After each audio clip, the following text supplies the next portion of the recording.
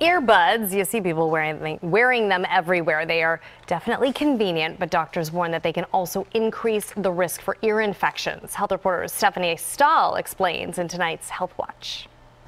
Wireless earbuds make listening to music, talking on the phone, and even taking meetings on the go more convenient. But too much use, and you could be feeling the pain. The ear is not really meant to be constantly clogged. It's not a natural condition for the ear to have hours of things sticking in it. Doctors say using earbuds for hours on end can irritate sensitive skin, obstruct the ear canal, and create a buildup of wax. As a result, many people can develop painful infections. They're putting in an earbud over here. They're pushing against this to hear better.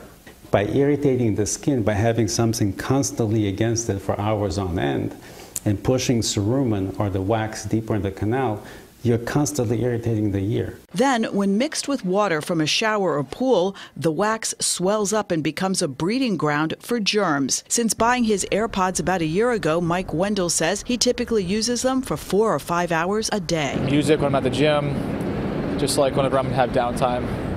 When I'm not in front of customers, pretty much I have them in. The ease of these things is so great that I'll take that risk. If it happens to me, maybe I'll make a change, but for now it's working fine. Many other earbud users agree. If you're sanitary about it, you shouldn't have to be. I do clean it often also. Doctors don't offer any specific time limits to earbud use, just to use your judgment. As soon as you get any discomfort, if you've been using it for a long time, take them out. If it doesn't go away quickly, then see your doctor. While keeping both your skin and earbuds clean is crucial, doctors say the only real surefire way to prevent an infection is to use headphones that go over your ears.